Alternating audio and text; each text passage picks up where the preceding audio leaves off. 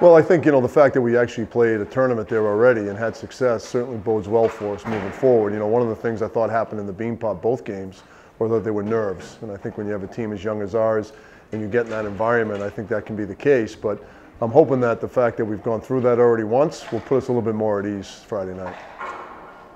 Well, obviously our main goal is to get the Garden at the beginning of the year, like you said. It's also really, really fun to play in front of all the fans, all of our fans, when you get there. So it's going to be a really cool experience, and it's the first time for a lot of our freshmen too, so it's really cool for them as well. Yeah, we're really excited obviously for the weekend, a big weekend ahead of us, but it's going into the two games, possibly, obviously the first game on Friday. We just want to play BU hockey, it's just like every other game basically. I love our mindset over the last 3 games, from start to finish. I thought we were ready to play.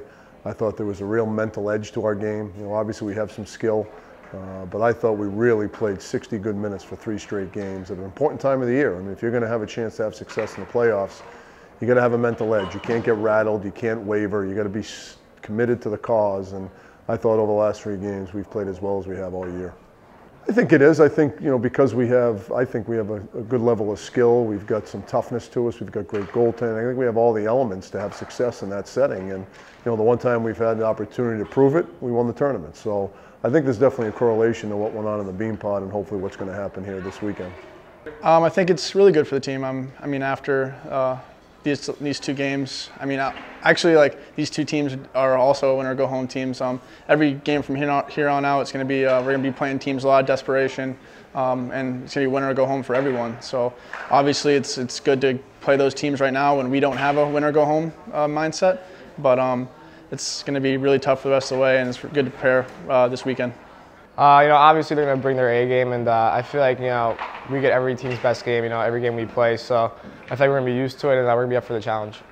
Well, it means a lot to us, obviously, for the tickets to sell out that fast. It means a great deal. We have some of the best fans in the country, so they come out and support us wherever we are, no matter how far we are away. There's always BU fans in the stands, so it's really something really special for us.